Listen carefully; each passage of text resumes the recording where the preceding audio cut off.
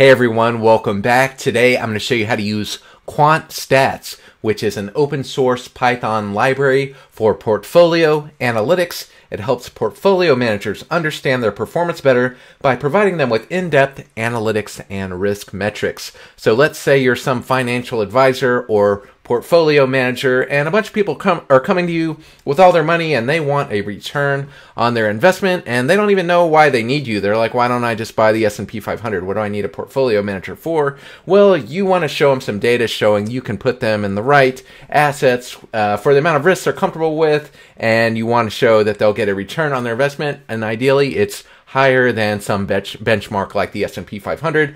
So how do you do that? How do you make a cool little sheet of paper that you can put in, show them some nice pretty charts and graphs, showing them, you know, they're going to get a better return by working with you? Well, you can learn a few lines of Python code and crank out one of these charts, the strategy tear sheet here, and I guess you print that out and give them this piece of paper and show, look, this is the S&P 500, this little yellow-orange line here, and if you invest with my fund, here's the blue line, boom, there, and the cumulative return for my strategy is 672% versus the benchmark of 360%. And look, I had a less of a drawdown throughout this whole 10-year period. So why wouldn't you want to invest in my fund? I'll take care of your money. They get what they want, which is a better return. You take a couple percent off the top and everyone is happy. So that's why I'm going to show you how to use QuantStats today.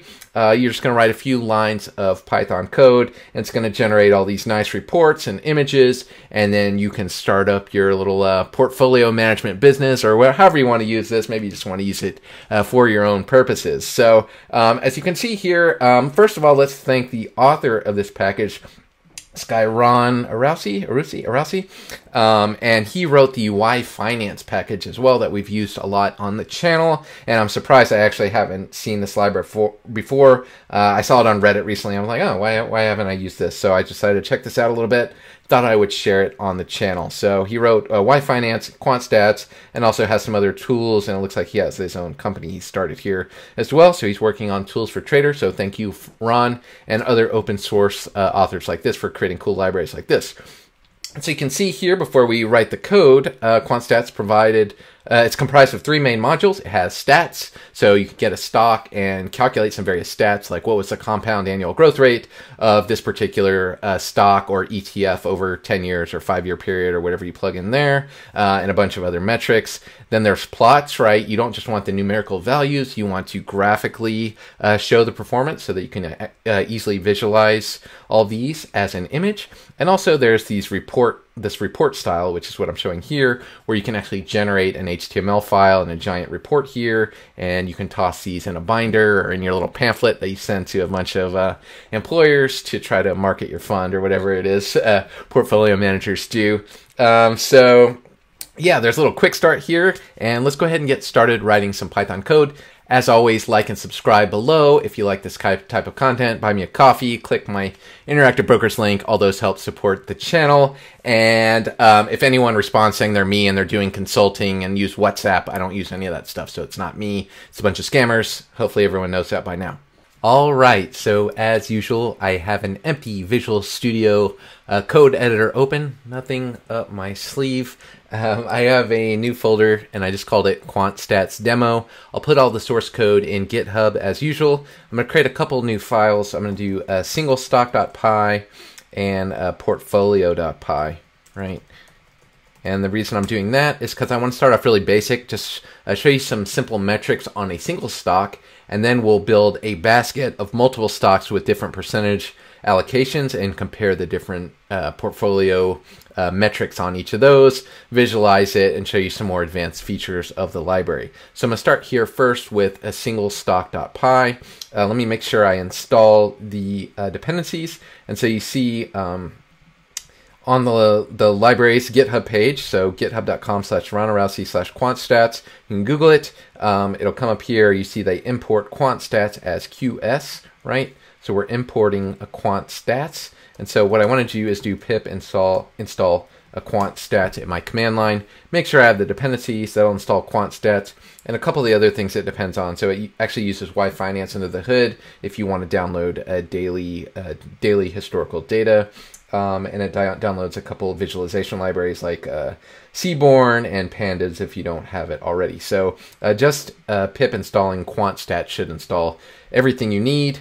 And then you see it has a couple lines here. It has this line for extending pandas, and it also has this call to download returns for a stock. So I'm going to first show you this line of code, and then we'll talk about what this extend pandas does right here. So I'm going to take that right here, and I'm going to do stock equals QS. So we imported QuantStats as QS. So we're doing qs.utils.download returns. And this is just a method or function on qs.utils. And it accepts a ticker symbol, so Facebook stock there. And so if I look at download returns, I jumped into the function signature. People have asked how I do this. I have Visual Studio Code, and I also have the Python extension. So I should do a whole video just on how my editor is set up, because a lot of people have asked about this. So if I go to Preferences and go to Extensions and write Python here, you'll see that I have this IntelliSense extension installed. That's from Microsoft. I have that installed in Visual Studio Code. All this stuff is free, and what I can do is do a command, and then I click on download return on my Mac, and it'll show me the function signature from QuantStats.utils. So a lot of times you need to look at the source code of a library you're working with, an open source library, and you want to see what the function signature looks like. So you can see I can download the returns, I can pass it a ticker symbol, and there's also this period parameter, so it defaults to max, so it'll get all the historical data for a symbol, but you could also put like 1 year, for instance, if you wanted to start your report on a certain date, right? So single stock, Facebook, and then I'm just going to print the stock like this, and that returns this data in a pandas data frame, and so that's all stored in stock. And so you can see it gets the entire history of Facebook, and so you know that in 2012 Facebook IPO'd, and you can see each day it just shows the daily return. And what this library is able to do is get all those different daily returns and aggregate them and slice them and dice them different ways, visualize them to show, you know, the yearly returns, monthly returns, generates heat maps and charts and a lot of cool stuff you can do just with these daily returns. So you see how I downloaded the returns right here.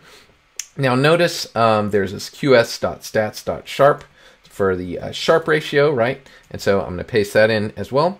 And so that's qs.stats.sharp. You notice they didn't store this value in a variable here. So I think this demo is assuming you're working inside of a Jupyter notebook. And if you follow this channel, you know I haven't really used Jupyter notebooks very much on this channel. This is a good library, though, if you're going to use Jupyter notebooks. So if I just call this function directly, I think it'll just show you some data in line inside of the Jupyter notebook. But since I'm printing it to the console, I'm just going to say Sharp ratio equals that.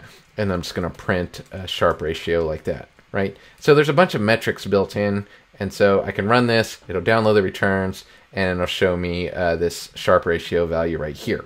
So what does that line extend pandas do? So if I go back here, it has this line qs.extend pandas. So what I can do is put that at the top, and what it does is add these different methods here, like stats sharp here, and it just adds them to the stock object itself. So since this is a pandas data frame, it'll add a bunch of functions and attach them to stock, right? And so what I can do here with that extend pandas, now if I print dir, so in Python you can type dir and some object, and I'll show you all the different functions available on that object. And so you see I have this big list of objects, or of functions on the stock object, and now you see it has a bunch of new functions that are not built into pandas. So pandas has a bunch of different built-in functions, but notice all of a sudden now I have a method called plot earnings, plot histogram, and you see how sharp here is built in, and you can see how I get, what else do I have? CAGR, so Cager here, and so I have all these built-in functions now. So now instead of typing qs.stats.sharp, I can type just stock.cager like that, right? And so if I print that and then comment that out, let's see what that gets us, right? So you see I just typed stock.cager, and I got 0.26, so 26% compound annual growth rate on Facebook stock, which is great. Outperformed the S&P 500. That's been a great stock to own over the last decade. And so now I can just call these methods directly on my stock object rather than type qs.utils, right? What are the drawbacks of that? Well, I can't easily use IntelliSense here, my editor doesn't smartly know that pandas is extended here, so I can't, when I try to jump into that code, I can't. So if I want to see the function signature, it's easier for me to do like that. You see how I have all this nice auto completion now, right? And it shows me the parameters that I can use on this particular function, okay? So I'm just going to call it like this for now, and then I'll jump into the code as necessary to show you what else we can do. All right, so what are some other stats that I can show on an individual stock? Well, I can do stock dot monthly returns, for instance. So that's another function that's available. So I'll print that, and also we can show the max drawdown. So I'm going to print the stock max drawdown, just like that. Okay, and so I can show you the monthly returns, and you can see this shows you this nice like matrix format, right? This table, and so I can see January 2012, that was the return. September 2019, you can see it looks like it's down 4%, and then I can also see my max drawdown that I printed right here, which was 53%. So it looks like at some point there was a 53% drawdown in Facebook stock. So that's kind of hard to visualize. You know, those are some nice numbers, but we need some type of visualization to be able to like know, you know, when was this 53% drawdown you had to live through. So let's use some of these plotting functions that are built in. So this library is not super well documented. Like they don't write it all out. You need to be able to look at the source code to figure out how to do all this stuff. And so one thing the author does here is they show a complete list of available methods just by using this list comprehension here. So he's saying use Python's built-in mechanisms of showing the different functions that are available. And so rather than list them all out, he just looped through all of them and showed them. So let me show you how to do that and what this means.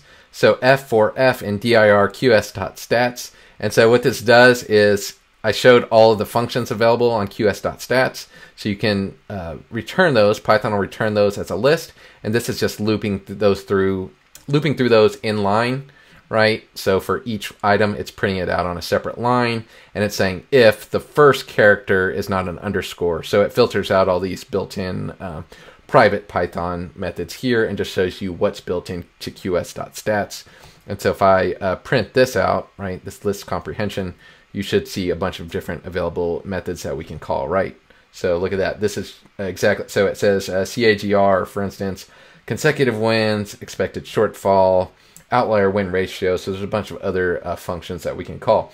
So we've already used a few of the functions available in QS.stats. Let's see what's available just on the stock object now. So if I plug that in, you should see a bunch of different functions that we can call. Not only can we call the stats functions, we can call the reporting functions and the plotting functions that I mentioned, right? And so what I can do now is show you how much money you would have earned if you bought a certain amount of Facebook stock, for instance, right? So you see there's this plot daily returns, there's plot drawdown, there's plot earnings. So let's see plot earnings, for instance. So let's mark down a couple of these functions we want to try out. So I'm going to try out plot earnings. We'll do this plot monthly heat map, which I think is interesting. Plot monthly heat map. And then we'll also do yearly returns as well. So plot yearly returns. And let's see what those look like. Okay, so what I'm going to do is do stock.plot earnings, like that. And let's see what happens. And you'll see that nothing happened here, and that's because I need some place to save a file here. And so what I want to do is qs.plots.save, or plot earnings. No, dot earnings, just like that. And you see those are the different parameters. You can see I can give it a starting balance, and I can also give it a file to save my figure to. So that's the save fig parameter. And so if you study through this code and want to see what's going on, this isn't super well documented. It assumes that you can read the code a little bit. But what I found is tracing this through, you can see you can give it a file name where you want to save the figure to. And so I can do this save fig equals. And I'm going to create a new folder called output just to save all our figures to. And then I'm going to save my figure to output slash Facebook earnings.png. And then I am also going to give a starting balance. Let's assume I put $100,000 in Facebook when it IPO'd, right? And let's see if that does anything. So I'm going to comment that out, run this, and then you see it outputs this PNG file right here. I can click on that, and boom, look at that. Nice graph here just by calling one function.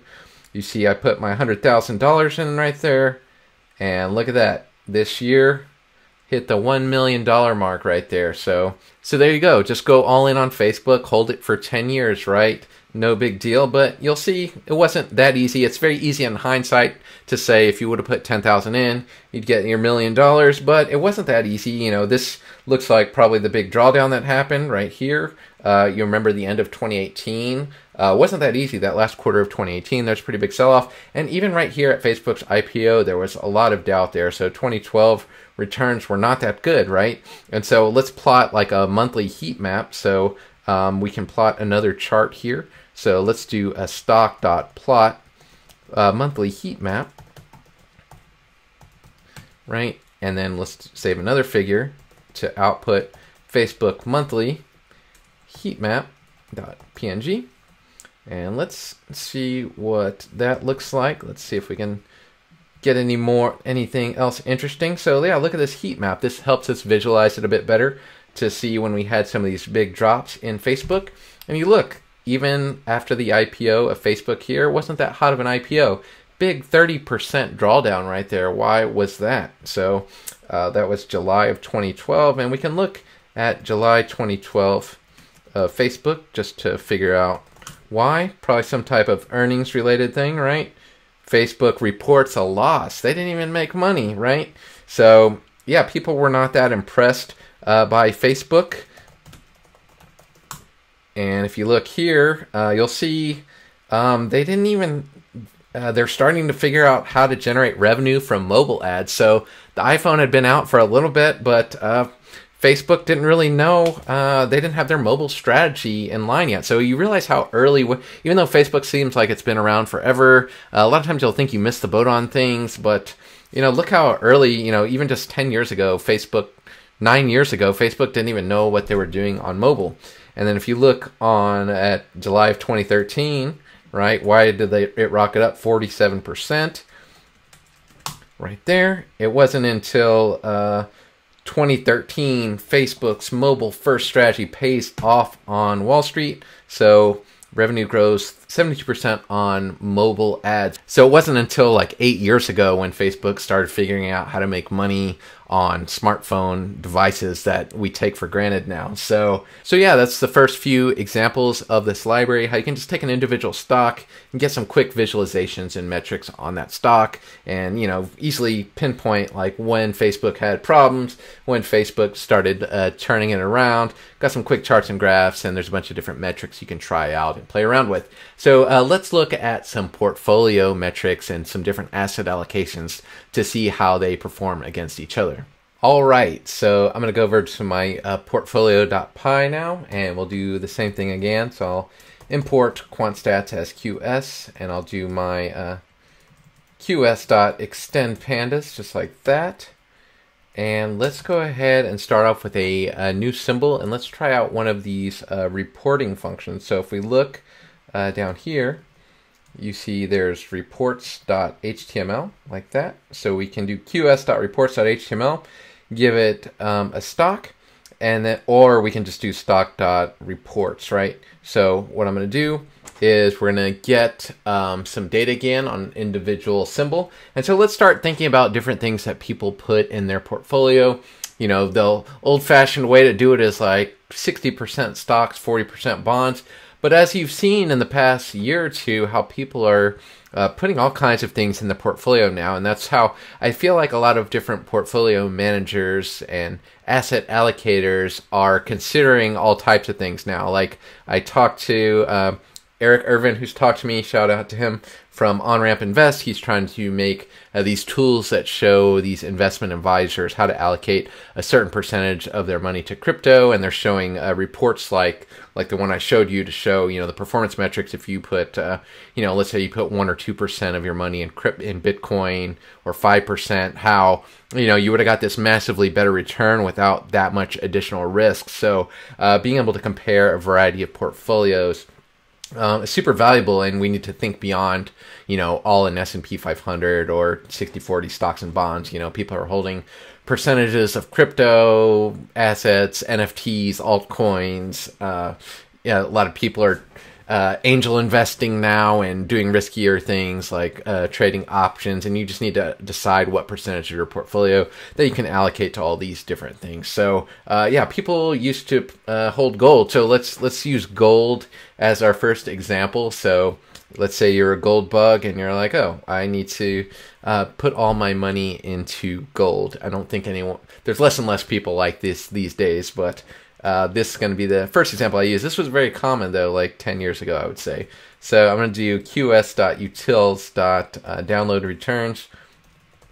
And let's just compare GLD, which is the gold ETF, right? Let's just get its returns. And then let's just put out one of our reports. So I'm going to do a qs.reports.html. Okay. And I just need to give it a stock. So I'm going to pass it a stock. And then for this function, if I jump in, you will see that it takes a file name. So you give it a file name here, and it'll save you an actual HTML file. And I can also give this strategy tier sheet here, so a title. So I'm going to do let's do a title, and then we'll call this PTL, Part-Time Larry Investments, right? It's my fund name. And then download file name. And then I'm going to go to my output directory, and I'm just going to show gold performance. So let's say I'm just some gold pumper, and I'm like Peter Schiff or one of these guys that says you should put money in gold. It's performed well for 2,000 years, right? And that's why it's the best asset, right? So I want to show my chart of that and present it to my clients. So let's see if I can get this. File must be specified. Name must be specified. Let's see. What did I do wrong? Download file name. Actually, I think it's output is the name of the parameter. So I'm going to do output equals output gold.html. And let's see if I can get my gold report. Right. There it goes. Gold.html. You see we have all this HTML that's printed out here with all these SVG graphics and so forth. So that's how it works under the hood. OSX, I can just open this file. So I'm going to open output gld.html, or you can just open it in your browser and open that, and you see here's my presentation. PTL investments, put your money in gold for the last 15 years here, and you can see pretty good return, 270% return right there, which is great. Compound annual growth rate of 8%. And you can see if you invested in gold right here through the financial crisis and the aftermath, like a few years later, precious metals had a huge run there, so you looked like a genius. So if you go back and Google Peter Schiff in 2011, you'll see articles like this. Peter Schiff says no ceiling for gold prices. You can even go back on YouTube, right? And I saved this just to show what people were saying about gold during this period of time. So if I look at this, I think the people who are buying treasuries, right, Peter Schiff, no ceiling for gold prices, August 20th, 2011. Almost everybody's been wrong, and I've been right. Wow. And so this guy is on top of the world here, talking about gold, and there's all these websites selling gold and so forth. As you can guess, that was August 20th, 2011. No ceiling in gold. 2011, August 2011, you see right there, that was actually the top in gold. Everyone started piling in, went parabolic there, and that was the top in gold for a very, very long time. So gold returned 270%, but how do I compare that against another asset? Sure, a few 100% is good, but let's just compare that to the S&P 500. So I can do qs.reports.html stock, and I can compare that to SPY by passing that as a parameter, and then I can do title equals, gold versus SPY. and then output that to a file called gold versus spy.html like that. And let's run that. And need an equal sign. And more stuff, comma. All right, so I'll let that run. And let's see if I can open my new report. You'll see my output file here should get generated. All right, so you see I have a gold versus spy there. So open output / gold versus spy. Open that. So now you can see in this new report, if you held gold this whole 15-year period and the S&P 500, you're still outperforming here, right? And gold was outperforming for a while, but as of the current date, S&P 500 has outperformed significantly. And if you were able to, if you just selected, what if you just want to look at what happened over the past decade? Well, we can do another parameter here. So I can do gold versus SPY. And I can say when I download the returns here, if I do period, instead of the default of period max, if I do the period of 10 years, right? And I'll just comment that out for speed. And I'll run that. And let's just look at gold versus the S&P 500 over the last 10-year period. And let's see what those results are. And so I'll open that again. And you'll see gold has really sucked for the last decade, right? So yeah, if you look at this, gold seems like it hasn't done really anything since the existence of crypto, really. Like, isn't this around where Bitcoin came out? And then you see the S&P 500, has crushed it over the past decade. And then it looks like the cumulative return of gold is barely even positive right now. So there's a comparison of putting your money in gold versus the S&P 500. Obviously, you're probably not going to put 100% of your money in gold. So let's get to some more realistic scenarios. So how did you outperform the S&P 500 over the past 10 years? Well, obviously, the place to be was in tech, so you could easily just put your money in QQQ, for instance, right? And so we could do download the returns of QQQ, and so we could just download the 10-year returns for QQQ and do another report and compare downloading the returns of QQQ for the 10-year period, comparing it to SPY, and we'll do a QQQ versus SPY, just like this, get us another report. And let's just look at some of the additional statistics that this reporting functionality gets us. So I'm going to open the QQQ. So output QQQ versus SPY.html. You see the blue line, the strategy. QQQ has massively outperformed the S&P 500 by almost double, and you can see the max drawdown was less than the S&P 500. If you'll remember when the COVID crash happened, large cap tech stocks like Apple and Amazon, they actually performed, they held up pretty well. Like, they didn't give it up quite as quickly because, they actually benefited, tech actually benefited from COVID in a lot of ways. And so you can see that tech has been the place to be for the last 10 years. And you can experiment with this and compare all of the different statistics it gives you. And so you can see these same metrics that I ran functions for. Compound annual growth rate on a QQQ was much better. You see the max drawdown was less. You spent less days in a drawdown. It was a little bit more volatile and so forth. So there's tons and tons of statistics here. You can see month to date, 3 months, different time frames, best day, worst day, whole bunch of stuff. And think how this replaces so many articles, that are on the internet and all these links. People think they're performing some great analysis. Like if you bought Amazon stock 10 years ago, there's a million articles like this, and you can replace them with like 2 lines of code right here and run it for however you want. So there's no reason for these big long articles on this. You can probably generate these articles with code. I'm sure a writer doesn't actually even write these. I'm sure there's some template, but yeah, you can just start with any balance. You can generate some bunch of statistics and words and probably replace a lot of these news article sites and videos and whatnot. Just plug in different stocks, different starting balances, and say, oh, if you put 100,000 in Facebook 10 years ago, yeah, and you don't even need a financial advisor, right? You can run all the different simulations yourself, you can see how I only wrote a couple lines of code. Or if you're a financial advisor, this library is easy enough where even a financial advisor could write this code and show it to their clients. It's probably a useful library if you're presenting some new investment opportunities.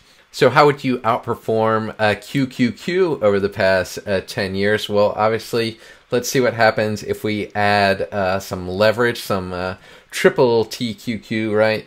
We have this TQQQ, and that's like the 3x QQQ, which is much more volatile, but actually performed even better. So if I compare TQQQ over a 10-year period to regular QQQ, right?